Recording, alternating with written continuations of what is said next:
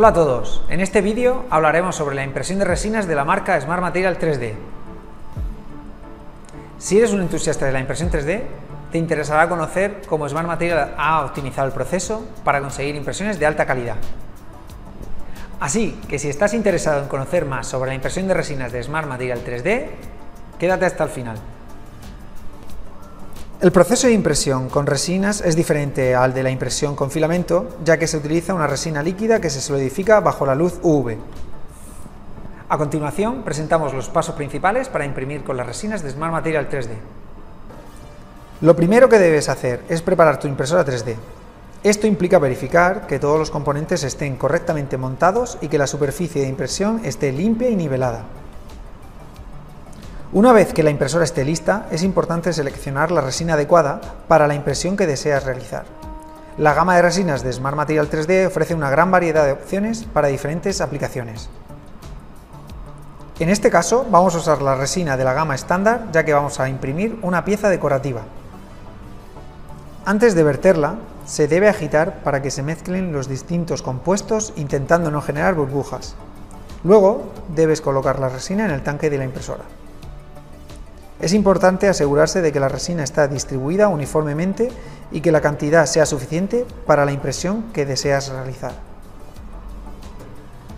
Ahora puedes comenzar la impresión. La impresora emitirá una luz UV que solidificará la resina en capas sucesivas hasta que se forme un objeto completo. Cabe destacar que este tipo de impresoras pueden imprimir a una gran velocidad indistintamente de la cantidad de objetos en la base de impresión, a diferencia de las impresoras FDM de filamento. Una vez que la impresión esté completa, es importante realizar un postprocesamiento para garantizar la calidad y durabilidad del objeto impreso.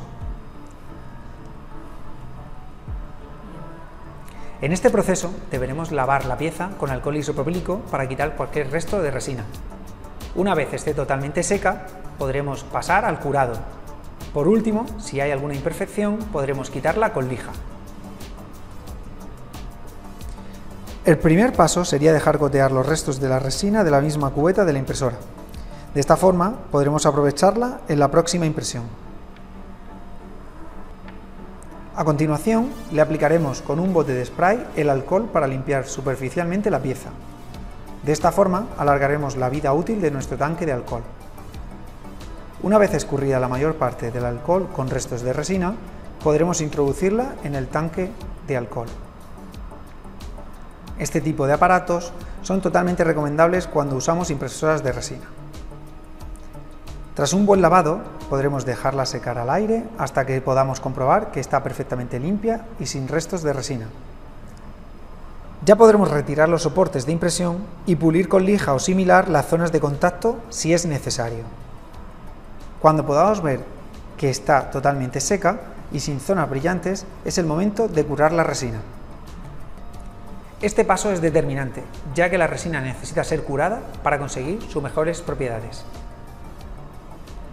De esta forma tendremos una impresión perfecta a la que podremos aplicar una capa de pintura si es necesario. Si te ha gustado este vídeo, no olvides dejarnos un like, comentar y suscribirte a este canal, y así estarás totalmente actualizado con los temas de impresión 3D. Y como siempre decimos, be smart.